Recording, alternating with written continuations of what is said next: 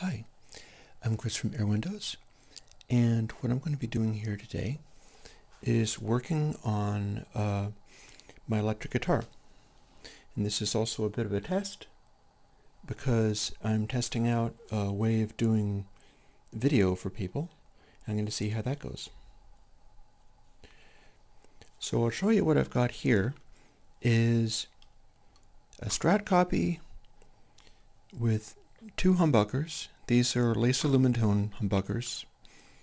They're sort of like low impedance humbuckers. The way they work is kind of unusual.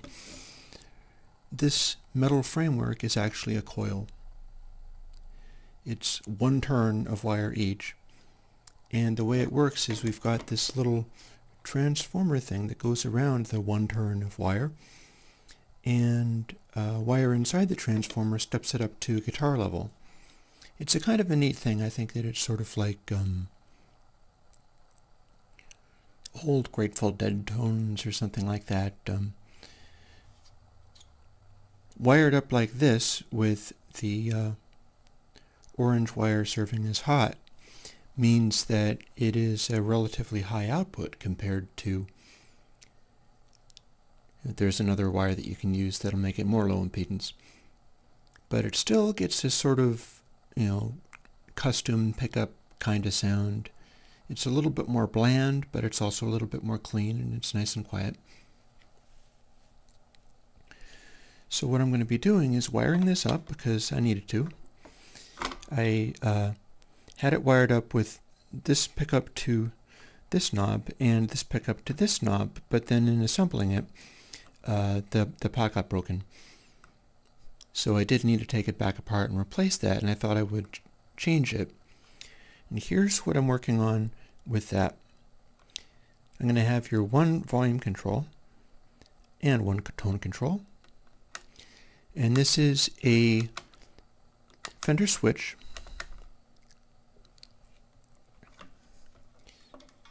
It's not quite like a Gibson switch because what it has inside is a little different. It has 3 connections for each side. You can see the output wire here is already wired to this point.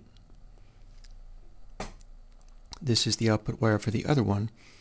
I've bent down the stuff that doesn't connect, and you can see kind of how it works, that this is all the way over to the neck pickup, and if you connect this wire,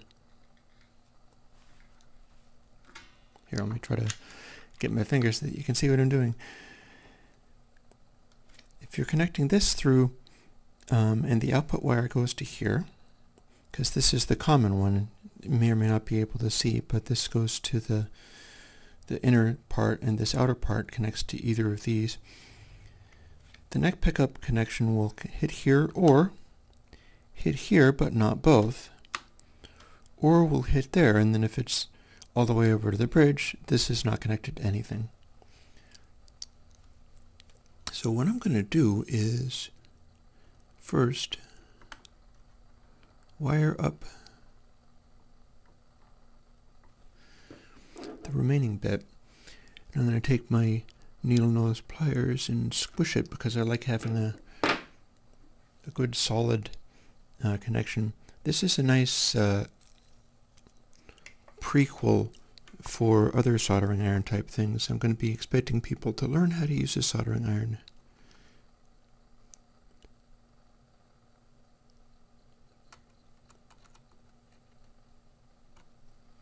Notice how I did that. I touched the soldering iron to this part, and then I touched the solder elsewhere on it. You don't touch the solder directly to this thing. It's not like you touch it and melt it onto the thing. You heat the thing up and then melt it. I'll be pointing that out, I think, repeatedly. So that's now connected, and I'm going to pull this clear to make sure that it's not contacting any of these other parts. I have a special trick in mind for this, and it'll be interesting to see how that goes over. But before I do that, I think maybe what I'll do is curl this down under here. I'm told that I have a Bob Ross kind of thing going on, and I admit I'm exaggerating that a little bit, but I'm also exaggerating that because this particular rig has the camera right next to my face, so I can't actually raise my voice or I'll blow the camera up. So it all kind of works out. Everybody will enjoy every part of it. I'm going to run this through here. This already has lots of solder on it, so what I'm going to...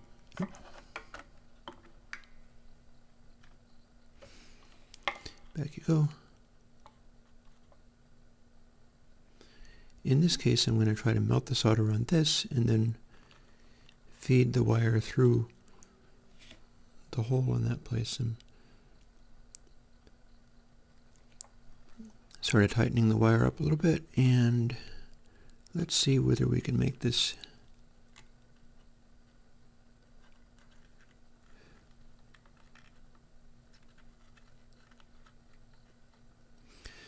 there. Now the way I'd like to do this is, since I've made a hole and been able to run the wire through, I want to get in here and twist it around in such a way that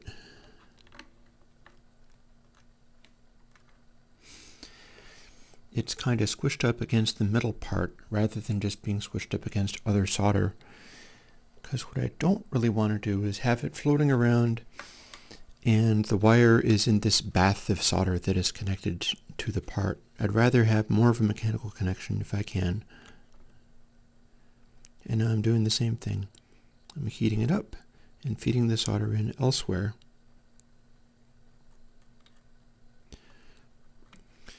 You'll notice that didn't take all that much. In fact, you can still see the hole in the potentiometer. A potentiometer is this device here. It's a resistive track and a little wiper. In some ways, it's not unlike this device, which is the switch that connects here, moves continuously, and has a wire that connects through to one of these. The potentiometer, the moving part that connects either way, is in the center, and there's a little wire that touches on a resistive track that goes around in a circle. So if you turn it all the way up, which would be clockwise in this direction, and clockwise in this direction means that you flip it upside down and it's going around that way to turn up, meaning you connect this bit in the center to this bit on the edge when it's at full crank. Now remember that the bit on the edge and the bit in the center both also connect to this, because that is still connected by the resistive track. Usually if there's any break in the resistive track, that means your device is broken and it's not going to work very well. And this is another thing. Stratocaster guitars will tend to have a 250 kpot, 250 kilo ohms, or 250,000 ohms. And Gibson guitars will tend to have 500 kpots because the pickups on each of these things have different impedances. And lots of language. I'll see what I can do as far as making it make some kind of sense. Impedance is how many windings are in the coil, either this coil in here or the coil that wraps around the pole pieces and stuff. All the language. And some of this is going to be easier to understand if you have a bit of experience building stuff, but I'll see if I can't continue to do a little translation as I go. In any case, the potentiometers, the volume controls and tone controls and things, it's good when they sort of match the size of the pickups. If you have a Stratocaster pickup and a 500K pot, it'll sort of turn on more, the taper won't be right, it'll turn on more quickly. And if you have a humbucking pickup with the higher impedance, more windings, impedance is actually, let's not get too heavy into this. impedance is sort of the size of the pickup, the beefiness and weight and thickness of the pickup. And if you have the Gibson on a 250K pot, or even a smaller pot than that, it'll be what you call loaded down too much. And that means that it will be overly dull. Like the tone control, this is a little tone control. This is the output wire that goes out of the volume control potentiometer. And it goes to this capacitor, which is 0.47 microfarads. Larger means more high frequencies and mid frequencies and such get through this thing and go to this other control, and the other control lets you roll things off to the point where if you turn it all the way down, then this connects right to ground, and ground is the body of these pots, and ground is this part and this part, all of these things. You touch it and the buzz goes quiet, and you may zap yourself if you're using a badly wired tube amplifier. Ground is worth being concerned about.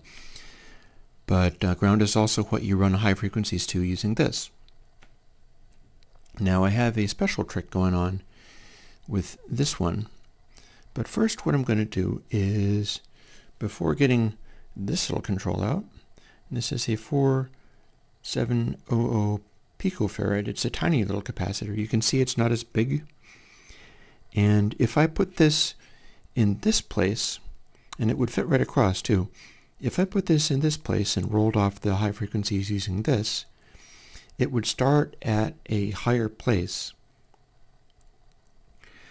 It forms what you'd call a shelf, an equalizer shelf, meaning that if you got this size one, it might start at around 3 kilohertz or something like that, around 3K.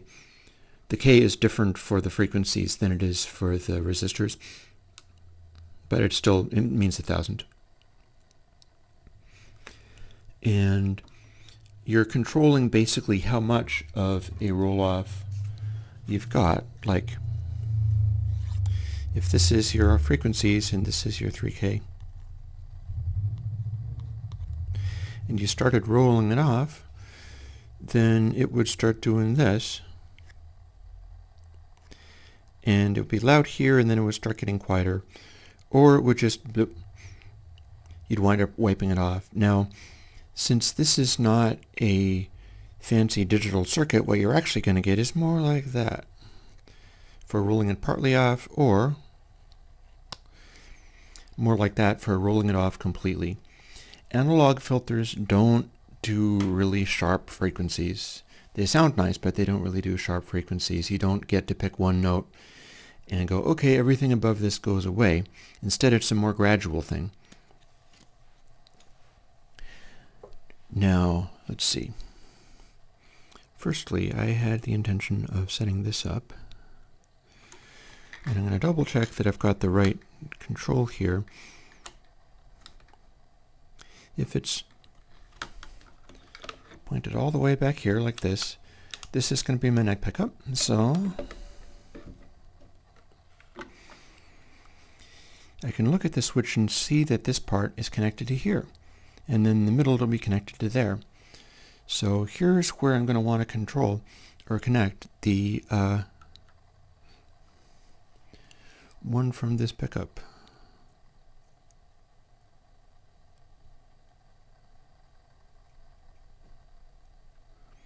And I just want to see whether I can, there's two ways I could do that. One, I can try to melt it until it'll fit through.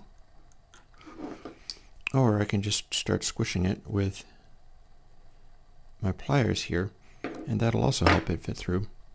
Because my idea is I want to put it through this, and then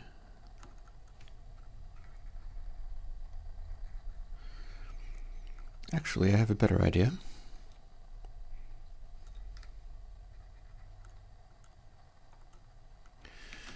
We're going to put it up through here. And I have to start talking about happy little pickups, right? Do the full Bob Rossi thing. You can wire it however you want. No, I'm fooling. I'm just being kind of silly. And then what I want to do is poke this through this part here, so I'm going to want to take my needle nose pliers and twist it over just a bit.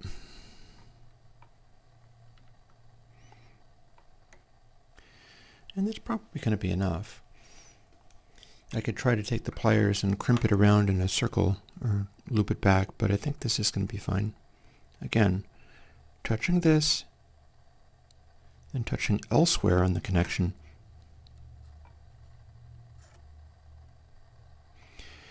Now I have a bit of a trouble here. It's not a super big problem. Two things happened. One, I was pushing it down like this, and I was pushing it against this wire insulation, which melted through. So this isn't going to do any damage, but it's worth noticing. I tried pushing it with my fingernail, because my finger is fairly good at not getting hurt by hot, burny stuff. And it just made a hole in the insulation, so now that's exposed wire. It's harmless. It's not going to do anything wrong with the circuit that I'm making, but it's worth noting. And secondly, I kind of lifted up. I didn't mean for it to do that. That's why I was pushing down. So what I'm going to do this time, these are my little wire snippers. They're fingernail trimmers or cuticle trimmers, but I use them as wire snippers, and I'm going to close them up and push again. Since I've already melted it, I can melt it again.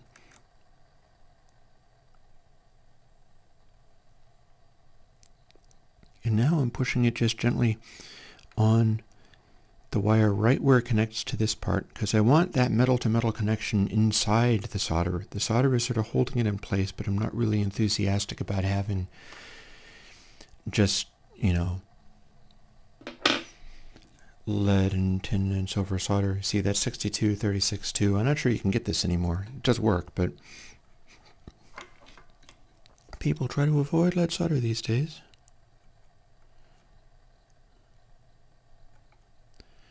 And again, same deal. I'm touching both of these metal pieces. I'm touching them underneath. Also, you will find that when you heat up wire like this, it'll often make the wire sort of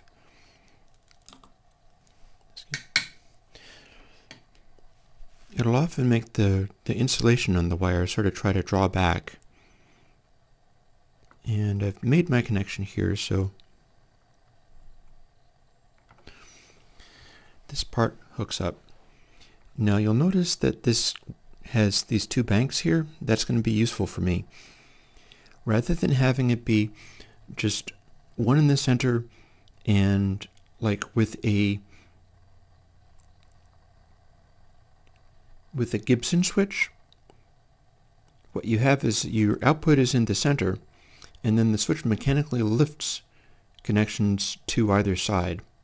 And then if you've got it in the middle position, the switch connects to both of the sides. This isn't quite the same.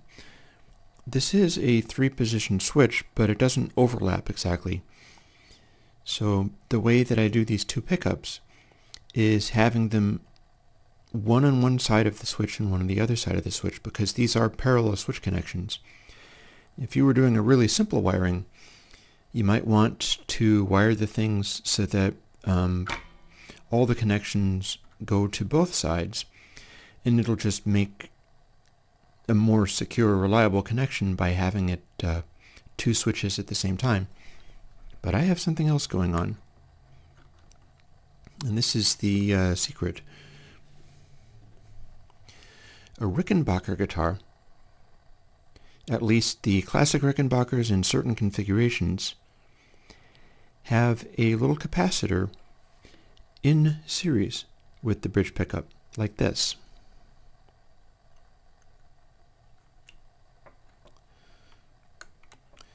So what that would be is if you had the output of the pickup, and see how this capacitor is going from the output to ground. If you run it from the I'm trying to stick this on here even though I'm not going to permanently connect it. If you do this, and you have the output of the pickup going through the capacitor to your switch, You'll be turning it on and off just the same as before, but instead of having the whole pickup going through, the capacitor will only leave the high frequencies, and this is a smaller capacitor, so it's only going to do the very highest frequencies. And that's the way some of your old Rickenbackers are done. In fact, I can show you something interesting. This base is wired in the same way. I've got this pickup. I installed it in another video that I did a long time ago before I had a better way of, oh my god, recording these things. Forgive me. That is my, here, just give me a second.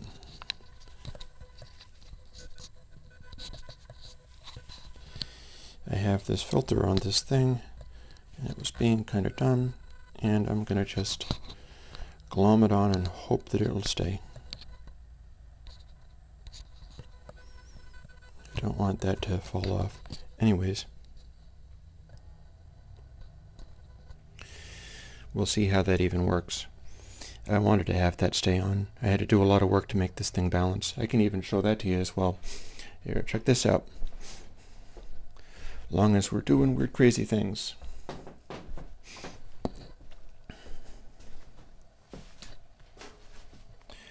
Here is the rig that I'm using. And you can see that you've got this little balancy thing. This is a gimbal. And it's keeping things steady and stable. And one of the things I did is sort of disassemble what I had here so that it wouldn't be as heavy and so that it could balance on the gimbal better. And the gimbal is nice about keeping stuff stable. Unfortunately, in my process of making the gimbal work, I think what I'll do is I'll fix this on the fly and then I'll get back to the previous work that I was doing, because you know it's always something. You could see that I had the filter taped on here with electrical tape, and I'm just going to get some more electrical tape and throw that on as well, and then hopefully that will survive the rest of this video. I'll figure out a better way afterwards.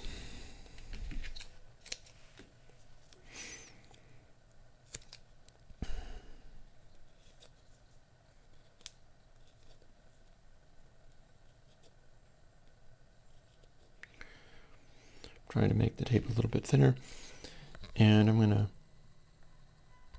intentionally tilt this back for just long enough to put this on.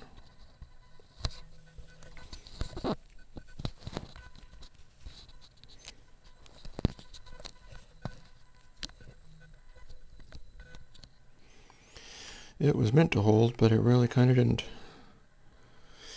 I'm going to have to untape it to change focus, because this little device does have autofocus, or it does not have autofocus, rather.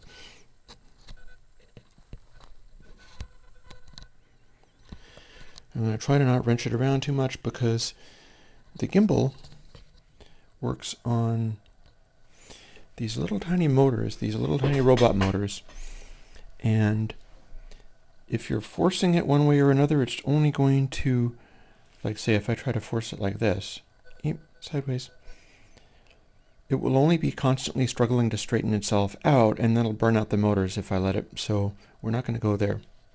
As you can see, I still have it nice and steadied. What we're going to do is go back to talking about these capacitors. If you run the bridge pickup through a capacitor, that's kind of like what the Rickenbacker has, and that's the thing I was going to show you over here.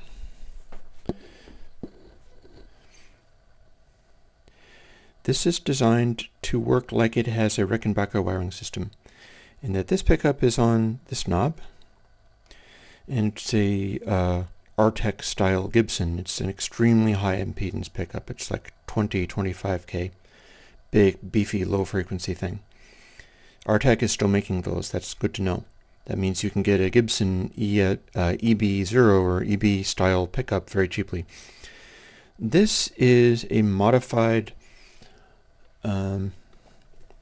jazz bass pickup. It's a square jazz bass pickup. I took out some of the pole pieces. I stuck a ceramic magnet underneath them all to sort of reinforce them, and carved up the plastic and slid the whole thing to the side so that it has single pole pieces rather than double pole pieces. And then it goes through a capacitor. It goes through a capacitor just like what you'd get in a Rickenbacker tone circuit. And this is what you get in the outside of it. So this control is the volume control, but it will only do the high frequencies from this. And then when you have both of them going on, there's a sort of phase shift thing that happens from having them be summed together in this way. And then this is a volume control. Well,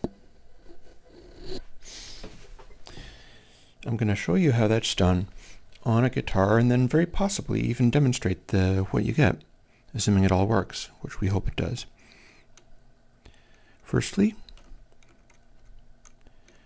we're not really quite doing it that way.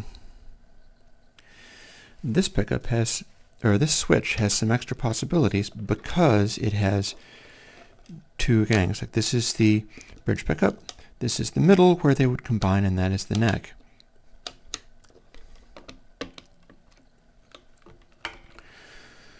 Well, the thing is, I can see where they connect by going here.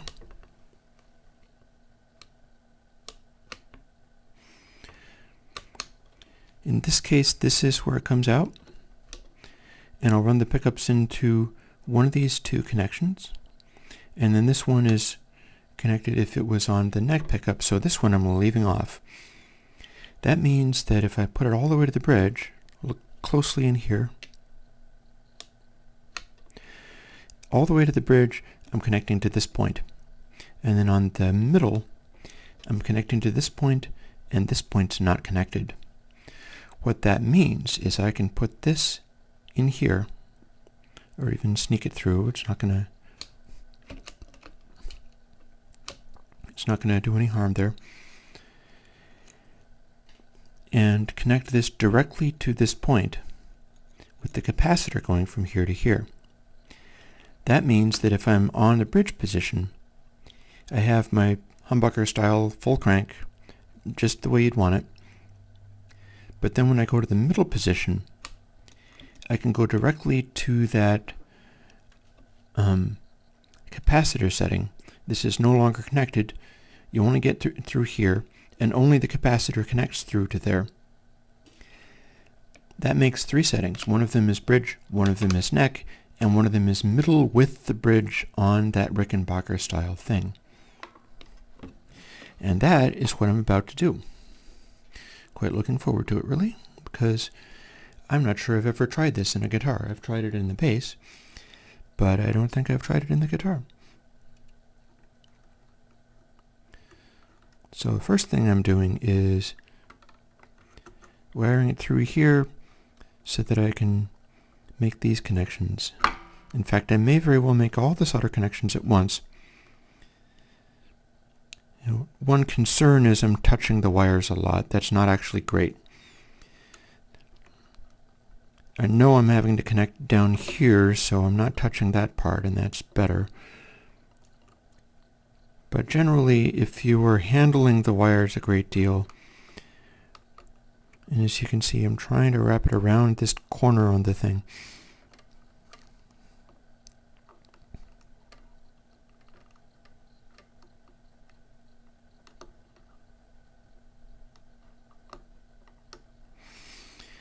And by that, I don't even mean touching with my fingernails. I'm talking about touching with my fingers, because that has skin oils and things that'll get in the way of the solder. I could clip it with this. This is actually my guitar string clipper. But instead, I'm going to go for this, which is my printed circuit board connection clipper. When I'm building things like Sox boxes, I use one of these to snip off the ends of the bits, ends of the parts. Yeah, sometimes I think I could do with a smaller needle nose pliers, just a tweezers to clamp things like this, but this'll do.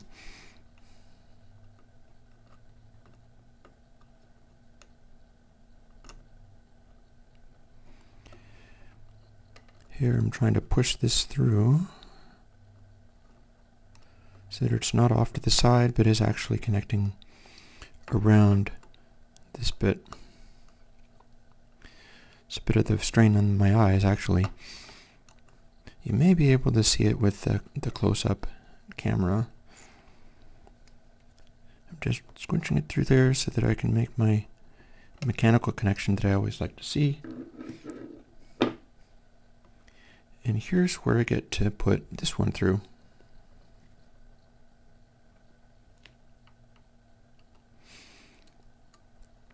Let's see, coming up from underneath maybe?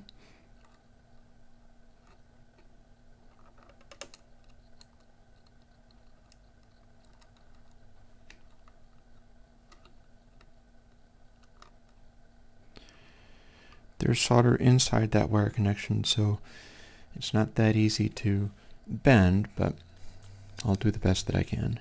And again, you can touch the wire if you want to melt it, but you don't want to touch the solder to the wire.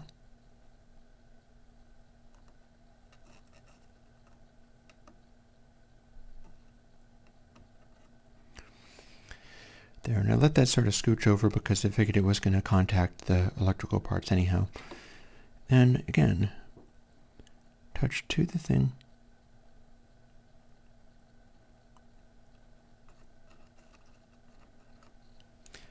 Another thing to bear in mind with parts like this, as you can see, bits of my plastic can melt easily. Like this, I was touching it and it melted the plastic off the wire just because I was pushing on it. Well, if you melt too much plastic around a part like a capacitor, it'll break. So you want to avoid heating the thing up like too crazy. I'm going to bend it back this way just so that I can tuck this guy in here.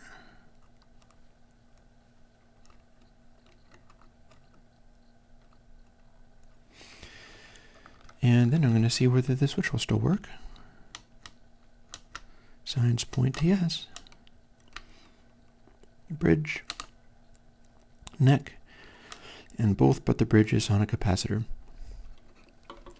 Now this guitar is now wired up. I'm not really using it in a high gain context, so I'm not being super worried about shielding the crud out of it, because you know, you pick up some noise from these exposed wires, but you pick up a lot more noise from a coil that's just a single coil hanging out there. So and also when you have wires that are heavily shielded, there is also a capacitance to it. These have extremely low capacitance all throughout this because it's all point to point.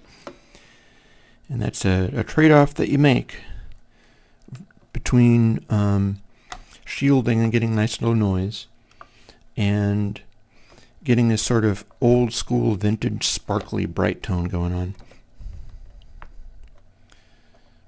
So what I'm going to do next, apart from shut off the soldering iron, I'm also going to put these away because I can.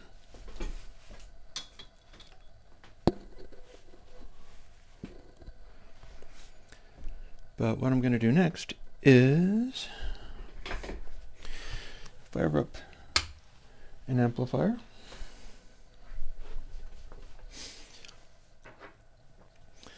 And we're going to do a quick little seeing whether the pickups work without any strings on it, because that's also something you can do.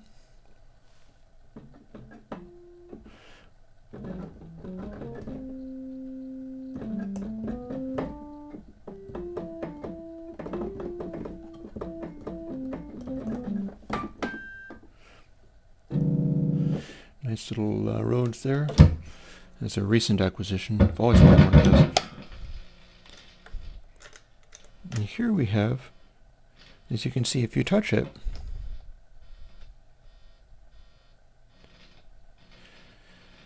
you're grounding it. The question becomes, does this work? Well, the volume works because you can hear the pickups, but let's find out.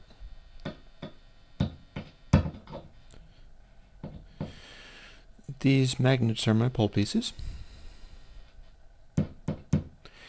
That clearly works.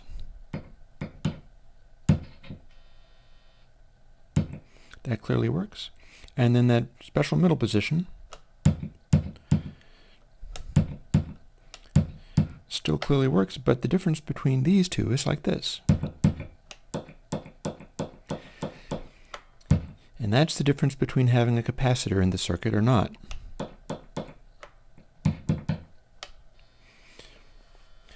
So I'm going to say that this wiring situation was a success. Oh, I better be careful with this though.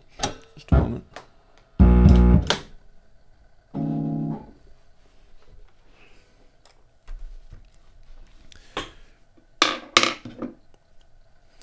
So now what I'm going to do is throw the screws back on here.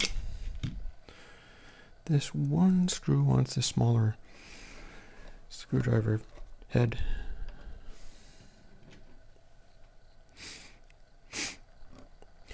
The reason I tested that out before putting the screws back in or the strings on is because that's kind of what you're going to want to do.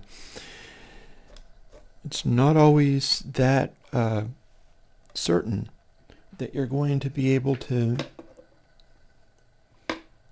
make something like this and have it work every time.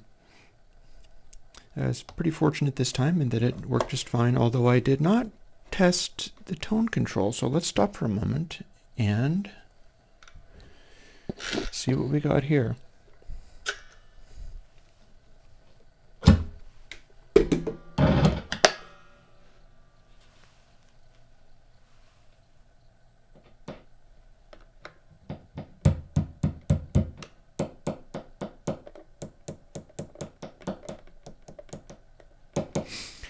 I think that was an effective tone control. And we'll continue.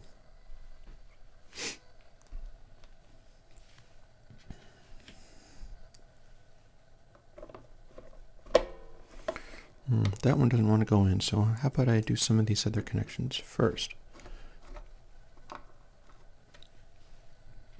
I was trying to put that in there and it was resisting a little bit. It was at a funny angle. This pick guard doesn't fit the guitar body quite as well as it could. All of my stuff gets switched around like mad, so.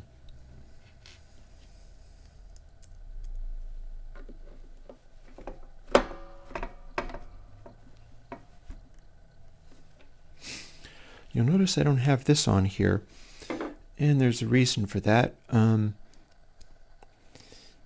I can use this big old screwdriver head, which could produce lots of leverage, and tighten it on and then crank it in really hard using all the leverage of this, you know, or extending it outwards so that you're cranking it on with this amount of leverage and pushing from over here. But all that's going to do is strip the wood.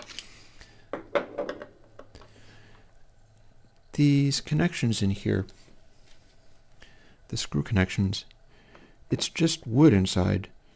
So if I turn it too much, it's only going to strip the threads.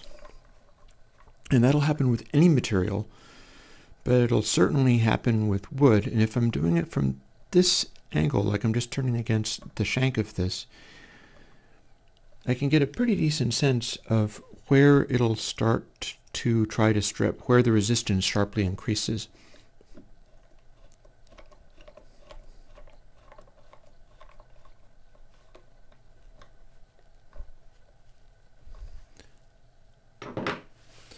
And having done that,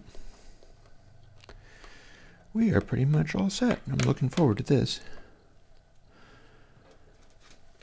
And then all I got to do is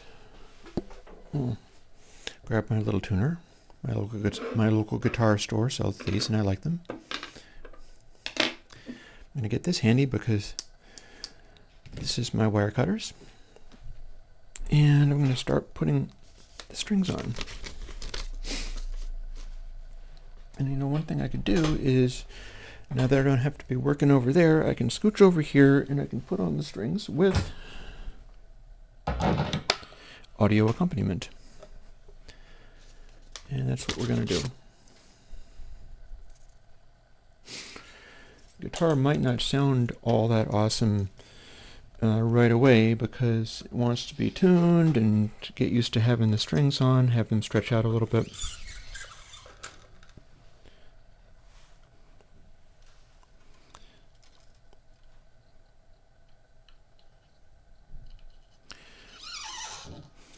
I like attaching my strings kind of like this.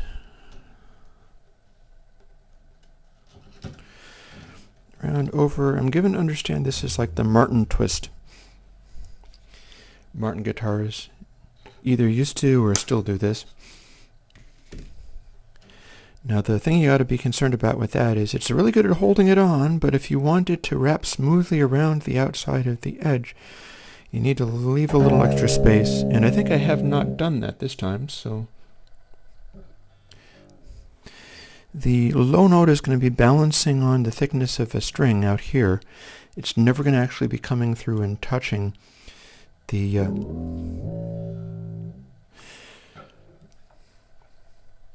I can find out.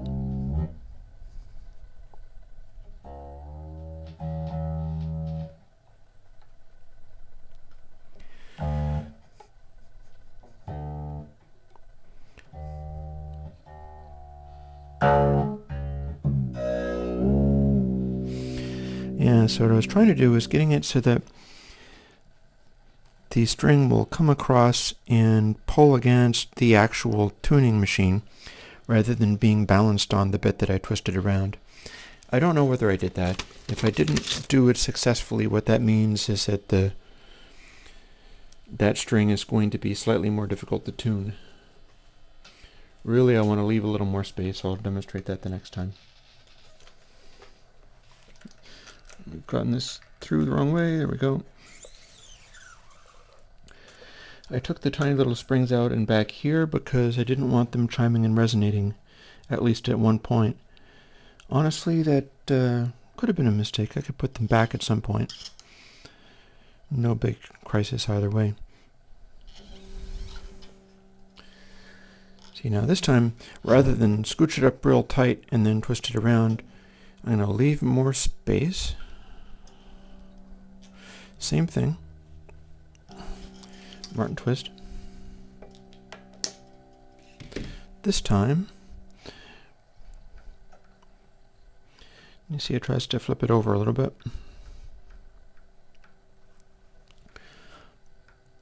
This time you'll see that the it turns around and goes onto the actual tuning machine.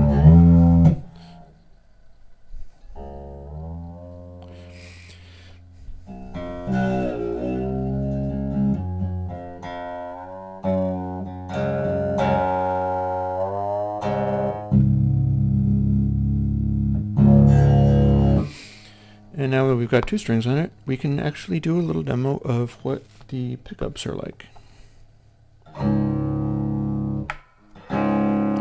Bridge only, neck only,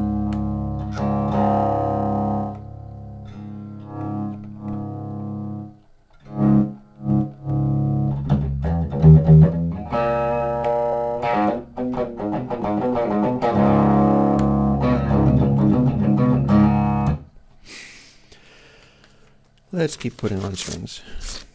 It'll be more fun with the high sparkly strings going on. Because remember, if I am lucky and I've done this properly, it's going to give me a nice Rickenbacker-y jangle in that middle position only. And one downside to having these loose like this is that they're flopping around a little bit, but no harm done.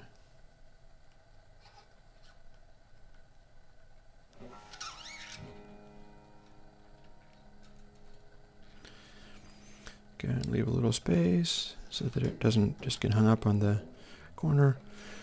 Martin twist, as I always like to do.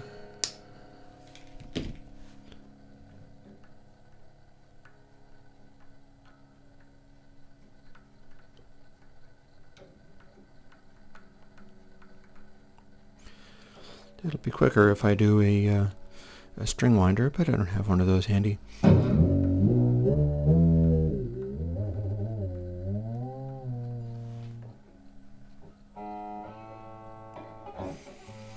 Oh yeah, and I may say I didn't stretch this A string in very much, so I'll do that now. You can even start getting it into the correct notes.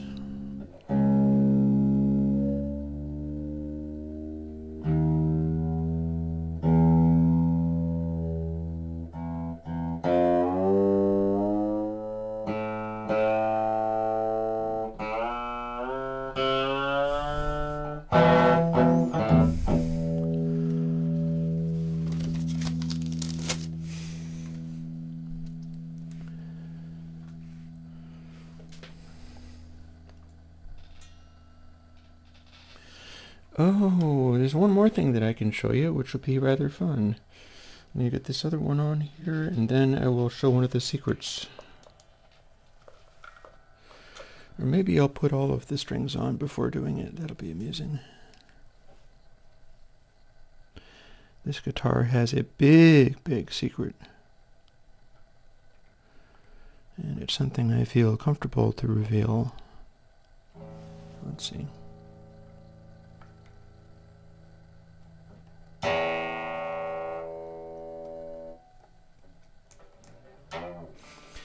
These guys are slipperier, so it's more difficult to do the Martin twist.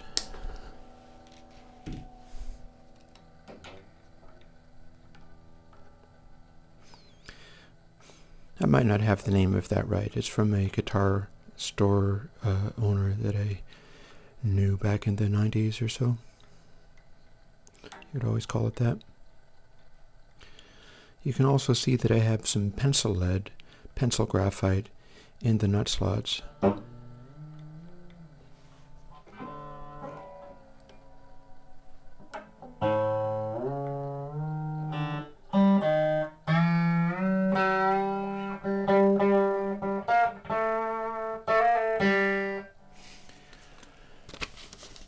One more, two more actually.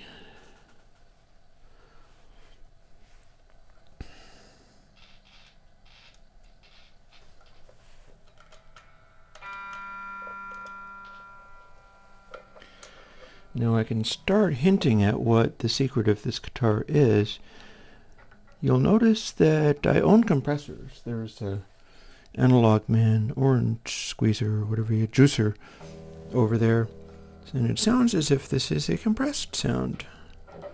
It is not. There is no compressor on here.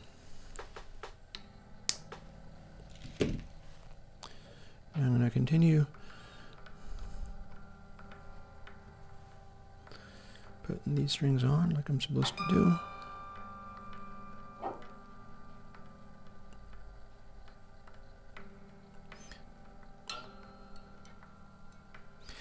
By the way, one of the secrets of the amp here, this amp, the actual speaker cabinet is sort of covered with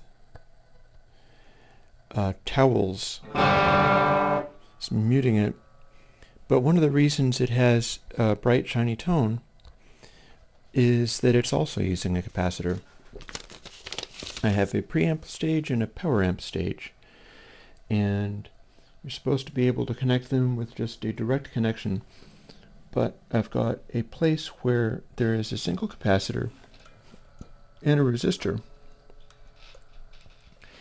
I calibrated it just right, so that the capacitor is letting through the high frequencies, and then the resistor is sort of getting in the way. Upshot being that you got to be careful with these little tiny ones because they bite.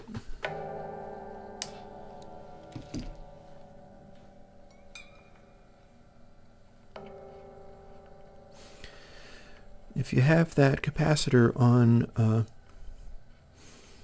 just in line, and then there is a resistor in there as well, you'll still get the sound through, but the highs will come through more easily because there's no resistor in the way of them.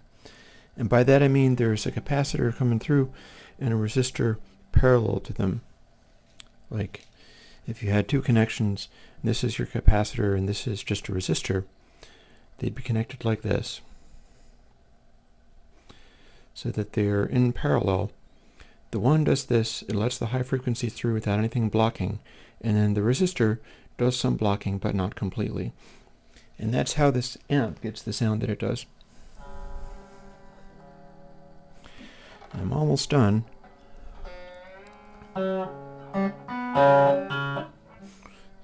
Bar tuning.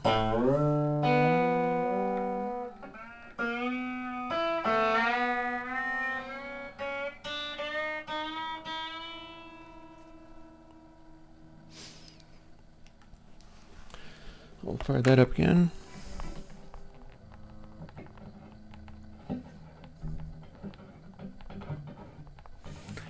I don't want to over-yank these, but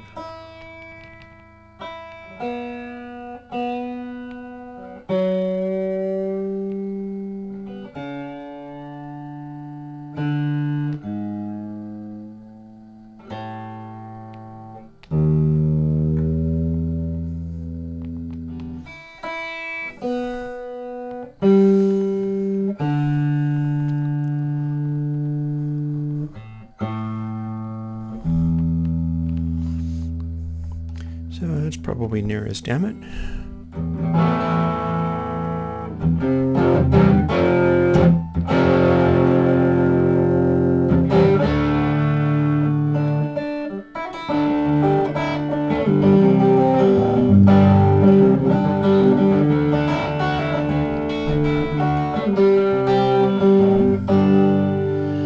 It's the neck.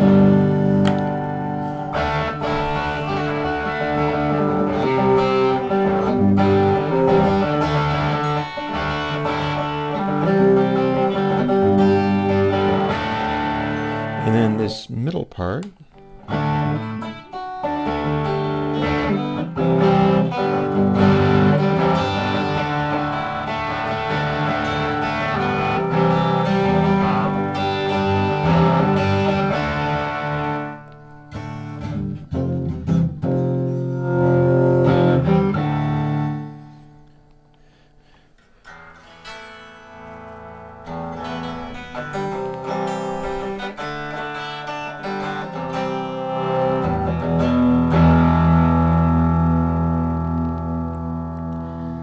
mentioned I have a compressor. The compressor is not on.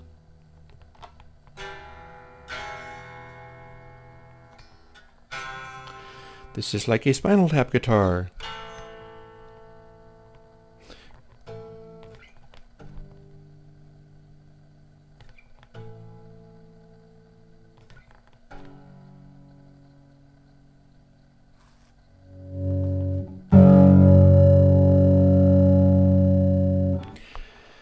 That's because it has a secret.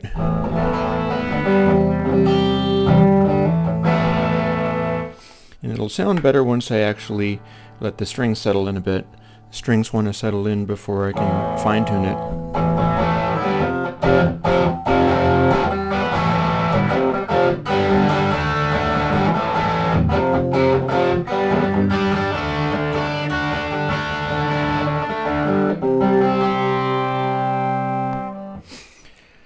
Let us reveal the secret of this funny little guitar.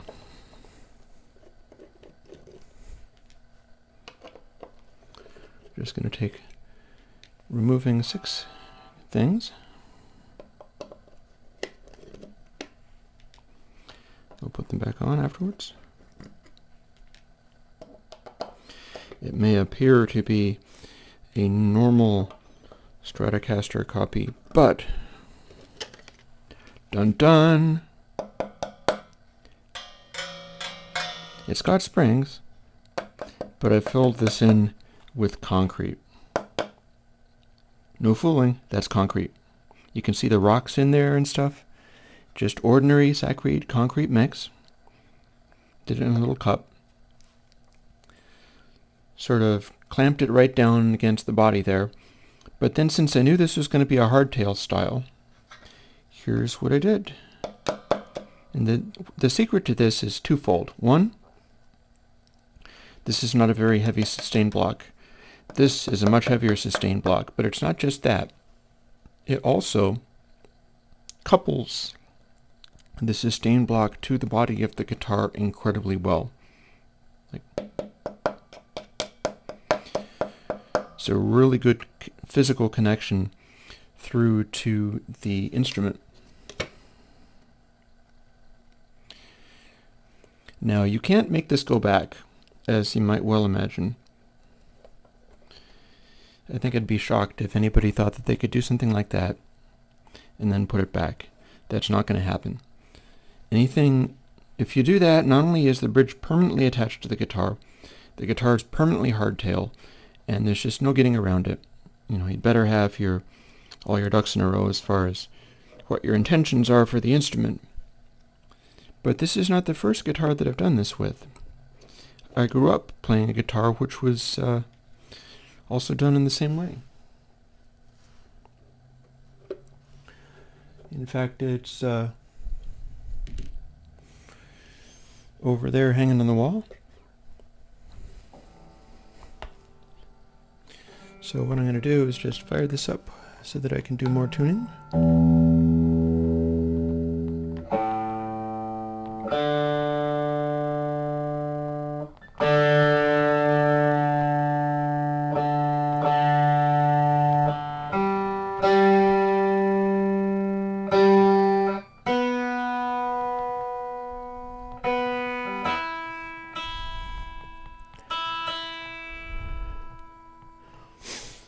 Oddly, my high E note doesn't feel like it has that kind of sustain going on, but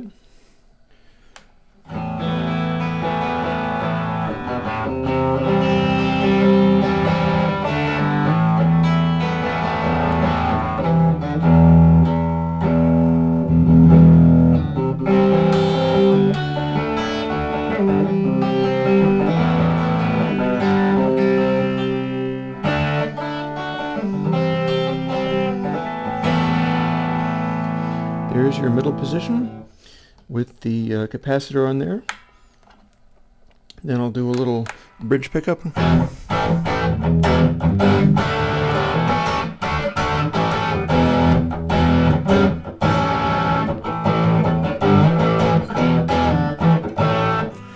Yeah, I can't really finger it that way. I don't like it. I like wrapping my hand around like... You never saw anybody do that, right? Neck pickup.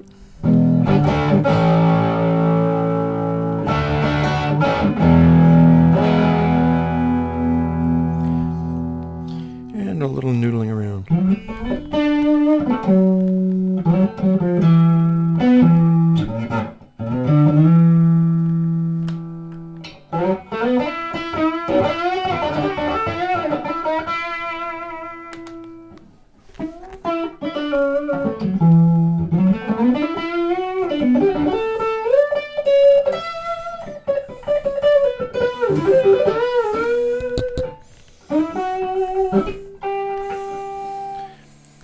I am noticing that I'm shaking around the camera like crazy when I try to vibrato. I have no idea how that's going to work.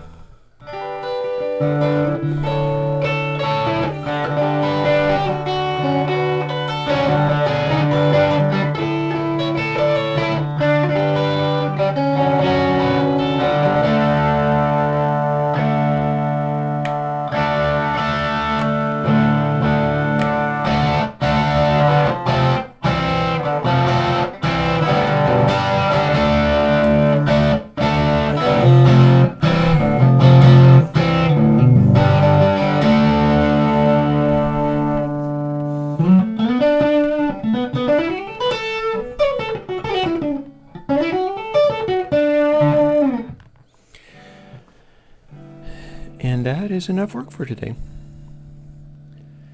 So I will talk to you later. Bye-bye.